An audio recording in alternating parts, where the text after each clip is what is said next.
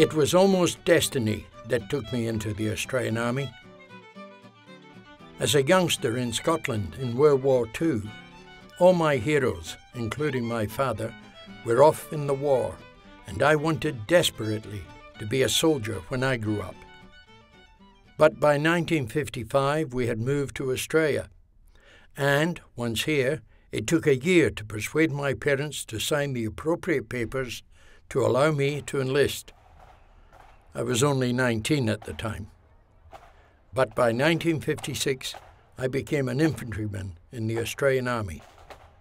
A year later, I joined the 2nd Battalion on operations in the Malayan Emergency, and it was in Malaya, now Malaysia, that I became Australian. As an infantryman, you're part and parcel of the section you're with. There's nothing, absolutely nothing, that you do that isn't shared with everyone else. Everything you do, eating, sleeping, going to the toilet, is in the same place. It leads to you all becoming more than a team. In a strange way, you become family. The real feeling of being an Australian digger came when I was carrying the coffins of Jackie Potts and Benny Hallard to their graves in Taiping, Malaya. As part of the bearer party, I couldn't be anything but Australian.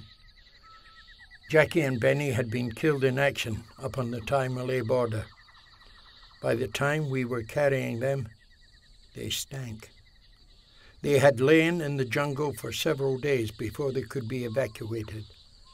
And even now, more than 50 years on, whenever I get a whiff of damp blankets, I'm back, taking Jack and Benny to their final resting place. It's amazing how the sense of smell can be so evocative. Many years later, in Vietnam, I was the sole Australian advisor to a South Vietnamese unit. We'd been in heavy contact with the enemy deep in the jungle hills, where no helicopters could reach us for resupply. So we ended up eating jungle vegetables, which was mainly wild coriander. We had casualties, but we were not going to leave them, so we carried them with us, despite being pursued by a North Vietnamese brigade.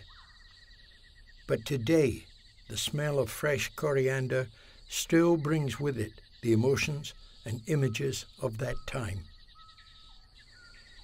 Now, in looking back over my life in the Army, my experiences there taught me what mateship, care, and concern mean, and made me a proud Australian.